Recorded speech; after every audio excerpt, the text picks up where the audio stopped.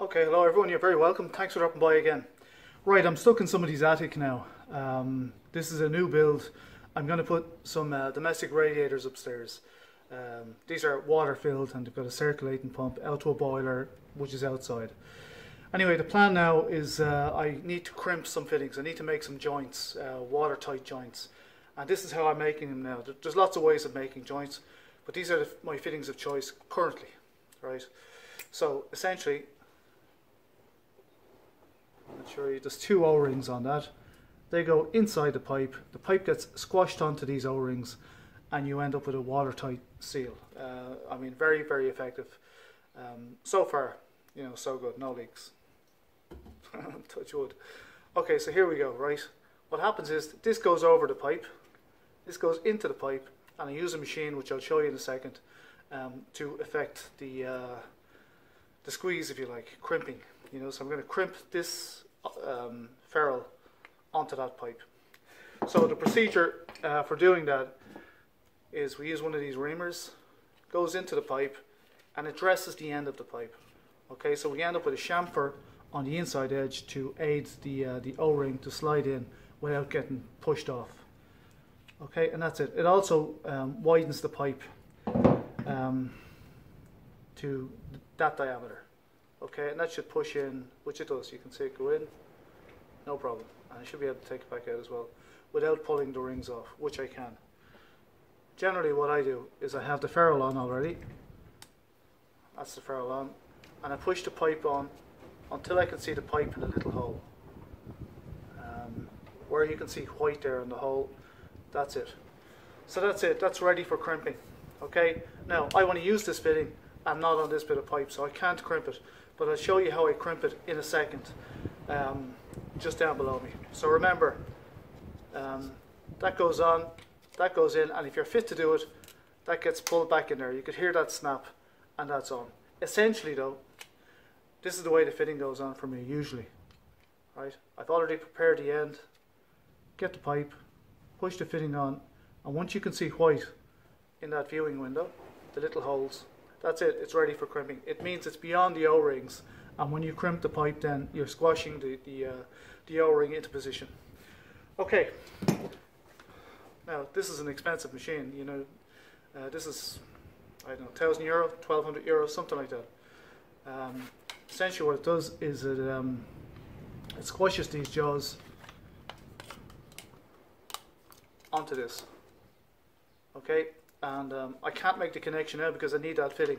So what I'll do is I'll change camera positions and I'll show you how I do it just below.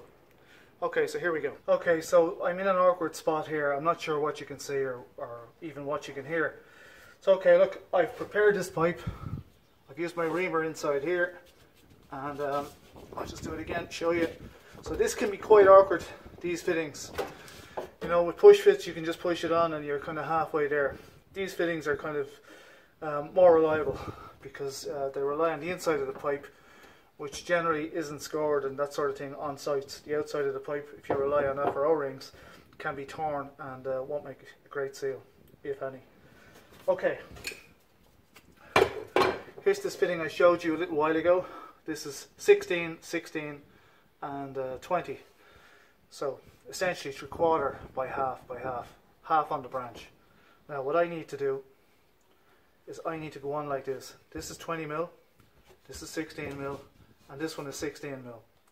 Now I know this is baby steps for some people, but look, if you've never done this before, this might be of interest to somebody. Okay, so this is pre-insulated pipe, multi-layer pipe. It's got an aluminium layer between the plastic, which Pex, cross-ply, Pex rather, and Pex on the inside as well. An aluminium between the two, which means it holds its shape. But look, remember what I said, these are viewing ports, and I'm going to slide that in, nice and easy, and I can see the white pipe through that. So,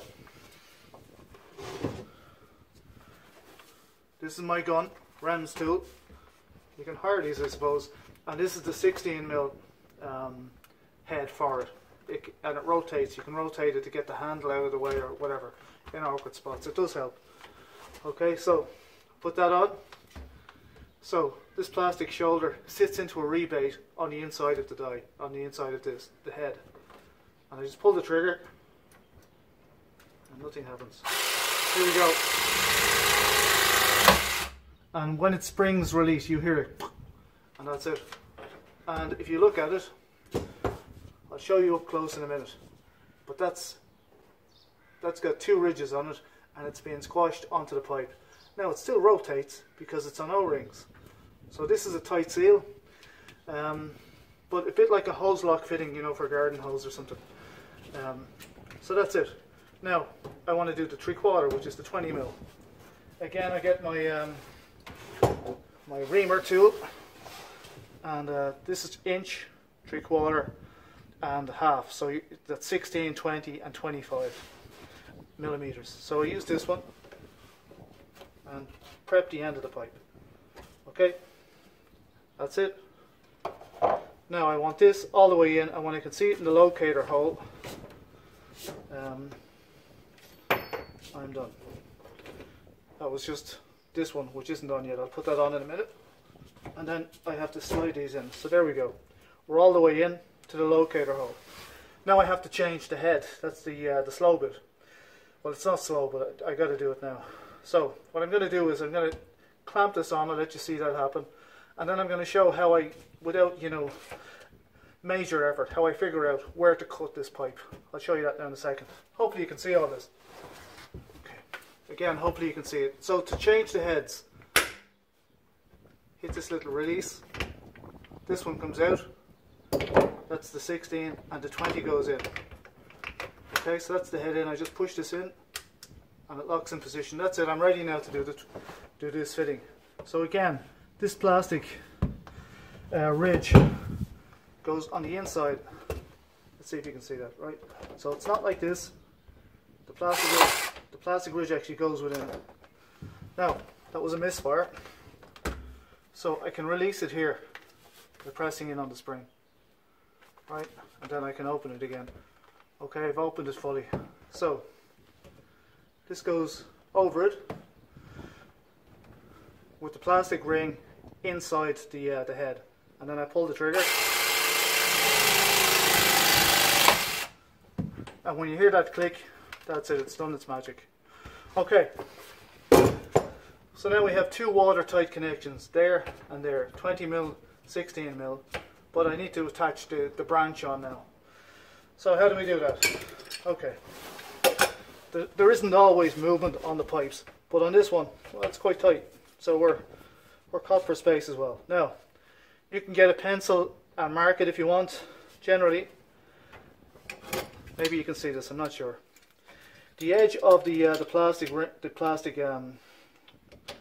don't know what you call it, the plastic ring is there, and but the pipe actually sits into it, so I'm going to allow to the shoulder. Okay, so if you do that, we're on the shoulder, set it up on your pipe, and again, gentle pressure and I rock it through, right, and it stops me flattening the pipe. So now I have to prepare the end of it. Okay, so here's our little reamer. Goes in and rotate, and it prepares the end of the pipe for the fitting. Okay. Now here's the little ferrule that came off it. Push that on.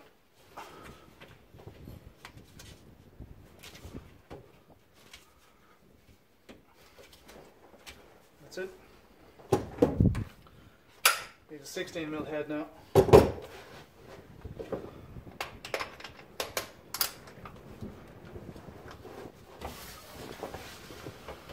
It's on like this.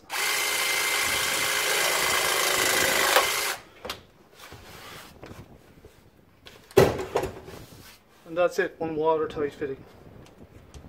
All three sides done, and the white pipe is showing in all three sections. So that's it. Okay, so these fittings are really, really good. Very good, but the downside is these are expensive and you need one of these to run it. Crimp fittings, very, very good. Fantastic success rate with them. Sometimes they can be very hard to get in. Sometimes, you know, you can't get that machine in, whereas you could get a nut and ring compression fitting in. These are the jaws. Maybe you can see how they're fixed up inside. And that's it. That's how they make the joint. So it squashes down and clamps it, leaving noticeable ridges on the actual ferrules on these guys. So you can tell when one is being done. You won't pull them apart anyway. And that's it. So that's how you do fittings in situ. This particular one, not so hard to get to. Bit awkward, but you know, because it's in behind in the void space under the purlin. Okay, so that's it. If you like the video, want to see more of them, please subscribe and like. I'll see you in the next video. Bye for now. Bye.